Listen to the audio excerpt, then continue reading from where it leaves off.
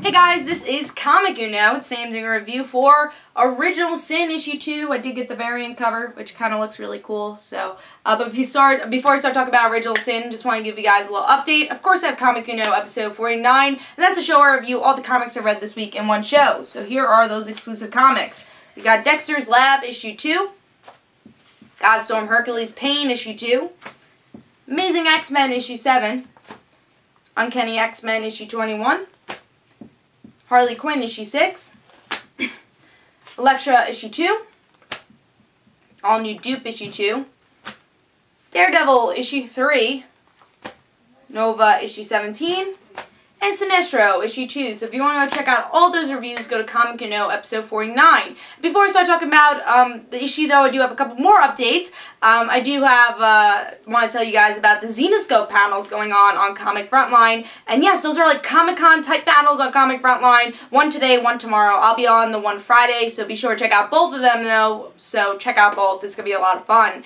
Also, don't forget to nominate your favorite YouTubers for the Geeky Awards. That'll be annotated also. That will end Sunday, and the voting period will start Sunday also, so be sure to nominate your favorite YouTuber before then. But let's talk about Original Sin issue 2.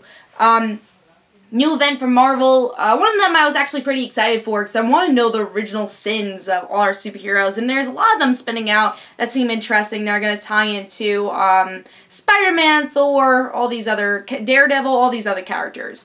But pretty cool cover. It is a variant, so I'm not going to talk about it too much, but it was a cool variant. Let's see what's going on with the story, though. I love that Firestorm's here, too. Firestar. I don't know why, because I read, obviously, all my comics in one day, so I'm like, oh, Firestar. Very similar names. Two different companies.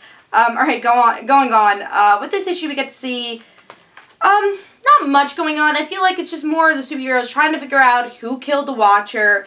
You find the guy who actually did kill the Watcher is like, oh, this eye, what should I do with it? I need to get all the sins of the superheroes. And that's what's going on. That's really it. And then we get to see that he really is going to reveal all the original sins of all our favorite superheroes. And he has a head that looks like an eye. And that's our story.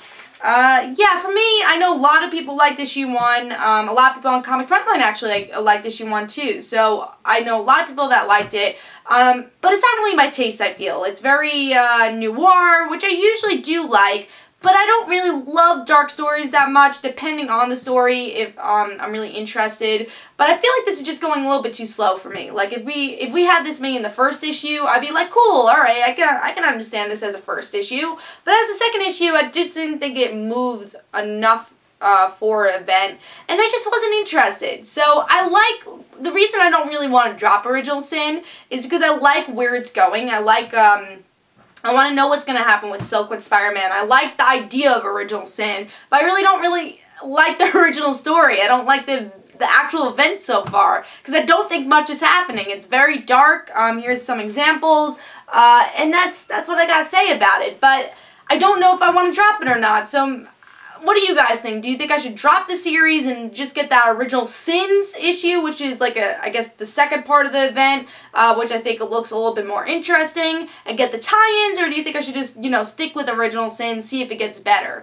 But so far, I just didn't really like this issue. It just wasn't my style. I'm going to give it 2 stars. I just was really bored with it.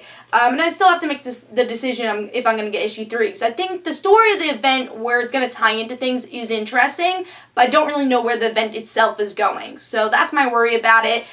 So yeah, I'm going to give this 2 stars. I just didn't like the issue. It just wasn't my taste. So we'll see if I get issue 3 or not. Hope you guys enjoyed, though. This is Comic Uno. Guys, don't forget to follow me on Twitter for Comic Uno and the right situations. And don't forget to like my Facebook page. And I'll see you guys later.